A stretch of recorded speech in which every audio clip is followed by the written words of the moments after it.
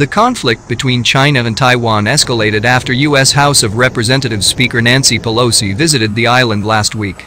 Now, Chinese President Xi Jinping is reportedly ordering his country's military to take a much more aggressive step, namely a blockade to seize the island by force.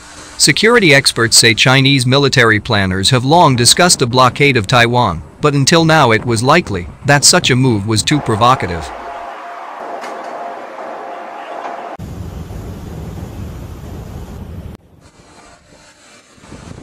However, following Pelosi's visit, China's military fired missiles over Taipei for the first time, flew waves of drones over islands off Taiwan's coast, sailed warships across the center line of the Taiwan Strait, and laid siege to the self-governing island.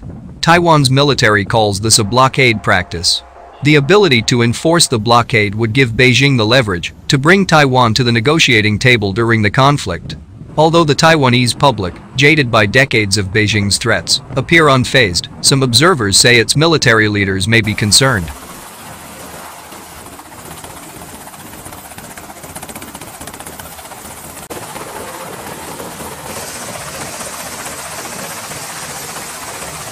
Michael Chang, who managed the 1996 Taiwan missile crisis when he was Secretary General of Taiwan's National Security Council, told local media the drills could be a preview of a scenario for a Chinese invasion of Taipei.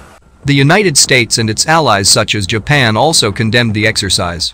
Not wanting to make things worse, they didn't intervene directly to stop the blockade practice.